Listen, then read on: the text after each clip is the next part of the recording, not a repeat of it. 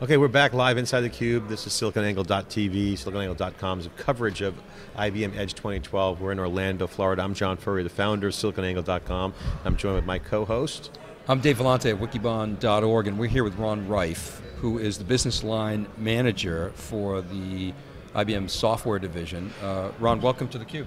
Oh, thank you. So we're talking off camera, your involvement in, you actually sit inside the Tivoli organization. That's you right. work very extensively with the STG, the server group, and presumably the storage group as well. That's right. I mean, IBM Storage is a business that has both hardware and software in it. We're in different divisions inside IBM, but externally we're IBM Storage. It's all internal plumbing, right? All internal. But it does plumbing. matter, right? I mean, it does matter because if organizationally, sometimes if the organization is aligned correctly, you can get more stuff done. But you guys seem to be sort of reaching that equilibrium state of between hardware and software. Yeah, it's a very, internally, it's a very close partnership. I've personally been back and forth between the divisions 2 or 3 times. I'm an IBM storage person. By trade? By trade. I was a customer long before I was an IBMer. Now I'm an IBMer. Storage software has been my life. So, from a practitioner's perspective, what are people asking you for these days? One of I think the biggest challenge that we've talked about here at Edge has been this explosive data growth. I mean, people have talked about it as a data avalanche, a data explosion, a data tidal wave. We keep seeing tremendous growth in storage. And it's really not a whole lot different than what we saw, 5, 6 years ago with servers. Servers were completely out of control. And folks, if you're here at Edge, you're probably using a server hypervisor nowadays to manage your server environment. Virtualization has taken over. Same thing's happening in storage environments too.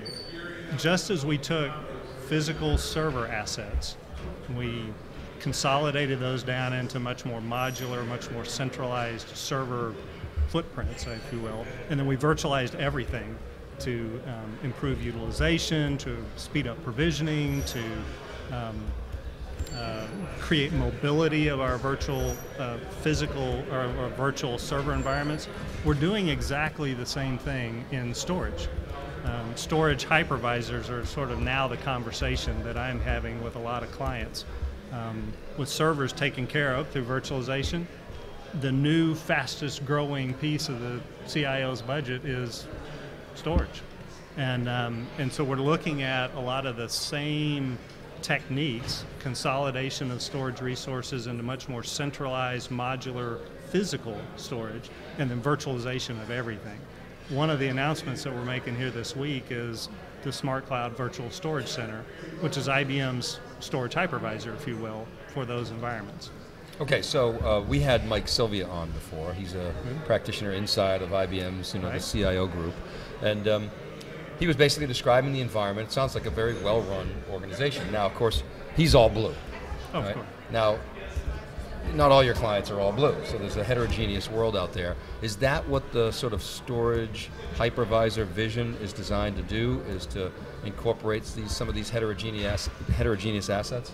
That's exactly right. What Mike does, IBM CIO office, they use the virtual storage center, but they do it on IBM physical hardware. Of course, we're IBM. But the virtual storage center, like any storage or like any hypervisor. Sorry to interrupt, but John, at IBM, you get fired for not using IBM. Right, we were joking before. Nobody ever gets fired for coming on theCUBE. Nobody ever gets fired for it's actually kind of cool to be on theCUBE. I've watched theCUBE, never been in theCUBE. So far, so good. Sorry. Well, the tough questions, get the easy ones out of the way. Yeah, butter me up. The virtual storage center is designed to work regardless of your hardware choice. So it operates on anybody's physical hardware and can migrate data, improve utilization. As we talked about earlier this morning, you can compress data regardless of the physical hardware that you choose. You have mobility. I can move data from one tier, from one vendor to another, regardless of your hardware choice. It makes it available to every single client that we talk to. Every CIO can take advantage of a storage hypervisor, of the Smart Cloud Virtual Storage Center. Is that a mind shift within IBM over the last 10 years? I mean, the old IBM, right, would not want to sell software to manage other people's hardware. They would really want to push IBM hardware. At some point, did you come to the realization that, wow, there's great margins in software, or these are problems that customers have that if we can solve, we can make a lot of money? Can you go back a little bit and share with us that epiphany that you guys had? It is a difficult kind of a conversation, but it's a reality. I mean, what happened in the server environment, servers today, when you talk about compute infrastructures, it's very much a software conversation. You have physical hardware, the actual engines that provide the MIPS, right? But when you talk about servers to any client today, it's a virtual server. It's a software conversation. Same thing's happening in storage. A lot of the value in whether it's an IBM system, a fully integrated system, or in the virtual storage center, it's all in the software layer. The underlying hardware, it's improving, it's there for performance, it's there for reliability, availability, but all the capability is in the software layer. And we chose to invest in a software layer probably back 2003, about 10 years now, invest in a software layer that was portable, would work across anyone's hardware infrastructure. We've been advancing that to the point where it is today with the Smart Cloud Virtual Storage Center. Ron, I got to ask you about the manageability, because that comes up a lot about the management software's been around for a while. And, manageability is always a cost, and the labor issues going on with big data, new skill sets coming in. How has the management equation changed on the software side, given how storage is evolving? You mentioned virtualization, a whole new mindset. What's going on with manageability on the software side? I think there's really two things. One of them is from a traditional administrator's perspective. You want it to be easy. You want to be able to figure out how do I get to what I want to do quickly. And one of the investments that we've been making is taking an acquisition we actually did several years ago, XIB, had an award-winning, super easy-to-use administrative interface. And we've been taking that interface and moving it across our storage systems portfolio. Here this week at Edge, we're announcing that we're putting that same user interface in our Tivoli Storage Productivity Center, which is the management console for storage. And so administrators working across any kind of IBM storage, able to take that administrative interface and just very quickly do what they need to do. We're also integrating that same management interface into our Smart Cloud Virtual Storage Center, so that now, whether you're IBM hardware or anybody else's hardware, you're able to get that same simplicity of management, a common way of doing things, regardless of your hardware choice. Yeah, so multi-vendors, big. Complete multi-vendor. Death of the command line interface? Yes, death of the command line interface. Here. I'll tell you, one other interesting point about manageability, though, is this cloud idea. It's shifting who does the management, right? Organizationally, you mean? Explain that. It's a good concept. Yeah, so used to, I'm an application owner, I need some storage. I make a call or enter a ticket, it goes to the storage guy. The storage guy sits down at his console and he provisions the storage, sets up the network, etc. That's a little bit slow in the cloud environment. So with cloud, what you have are orchestrators or portals or whatever that are much more self-service. They're reacting in real time.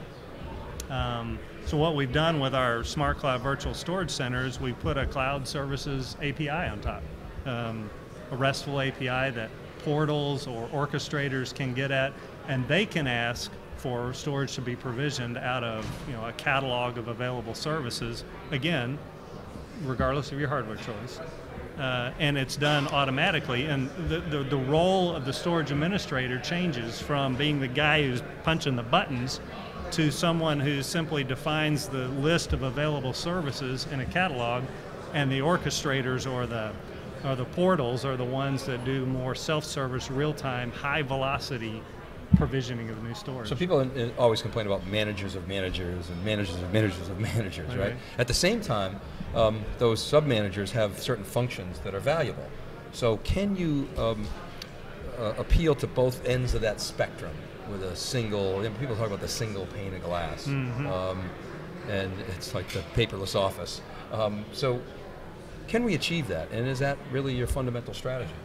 It is for storage, and really, you think about something like the virtual storage center, it's the hypervisor for storage. So it's the storage resource manager, the subject matter expert. He's going to be right alongside the server hypervisor, VMware, IBM Power VM, and they're going to be covered by a larger orchestrator, IBM Smart Cloud Provisioning, IBM Smart Cloud Orchestration, that's going to drive down provisioning compute resources, network resources, storage resources. They'll be asking those subject matter experts, if you will, to do their job. Okay, so now VMware wants to own that, Microsoft wants to own that, so why do you win? Well, VMware, Microsoft, they're focused, they start with and focus on the server resource. And then they sort of dabble off into maybe the compute or the storage or networks that have already been handed to them. What we're doing is creating the complete end-to-end storage hypervisor to take care of all storage resources, whether they're used by VMware on x86, or Microsoft on x86, or KVM on x86, or whether they're used by Power VM.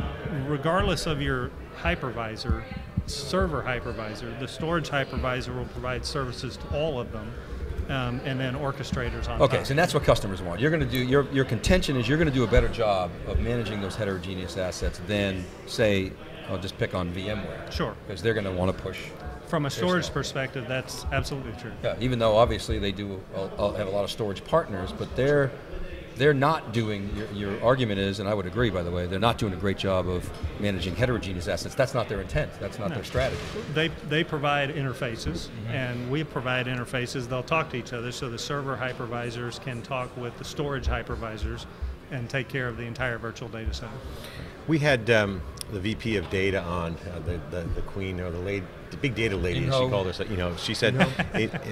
She said, data mobility is huge with retention, data retention, huge challenge. And we also talked to Ed Walsh about the four horsemen. One of them is mobility, right? So with mobility, you have huge latency, you got real time, all the cool things that people want: real time analytics, real time data to the edge, the phone. What's going on with data mobility? Because in terms of the software side, is that? Yeah, so let me maybe talk about mobility in a practical use case.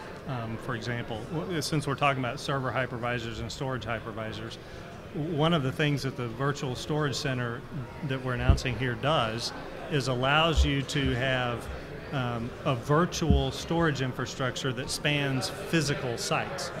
So I can have a site on the east coast of the United States, and another one 200 or 300 kilometers inland, for example. If I notice hurricanes coming up the coast, I know my data center on the coast is in danger. I can, through mobility, ask the storage to move all the data transparently while the applications are online, inland, 200 or 300 miles. At the same time, coupling with the server hypervisor, I can use server mobility to move all the applications inland, virtual machines inland a couple hundred miles. So the entire data center up and moves. Okay, wait. So that sounds good if I'm moving half a gigabyte. Well, what if I'm trying to move large volumes? I mean, does it take longer than backing up my laptop, for instance? So is that really a practical and feasible solution? Or have you somehow come up with a way to solve the speed of light problem? Well, it's actually not, I said mobility, but what's happening is both of these data centers are being kept in sync, active. Yeah. In fact, we just had one of our customers who was managing all the chambers of commerce in Germany doing the same sort of thing. So the data resides in both places. It's the small changes that are being moved side to side, and there's a single virtual instance of that data that everybody sees, even though there's two physical locations. Data at a distance, essentially. Data at a distance. Yeah, and that's obviously mobility there, but then there's also actually mobility, which is the smart moving phones. It out to the phone. Yeah, that's a piece of piece of the portfolio I don't deal in all the way out to the telephone. Yeah. So that'll be the flash guys can deal with low latency stuff, data retention. Cool. I don't have any other questions. I think we're out of time anyway, John. Ron, thank you very much for coming inside theCUBE. Tivoli, great story. Frank Moss, guy I used to know back in the day. Yeah. You know, it was a great acquisition from IBM, one of your better ones, and it's really panned out. And I think IBM's clearly a leader in that space. So congratulations, and thanks very much for your perspective. I enjoyed it. Nice job. All right. Okay, we'll be right back with SiliconAngle.tv's coverage. We want to thank IBM for making it possible to come here to allow us to do our independent CUBE analysis and commentary. So watch the IBM Edge. You're going to see IBM ads all today and tomorrow, and on SiliconAngle.tv. So support IBM, and you're supporting us. So we'll be right back with our next guest.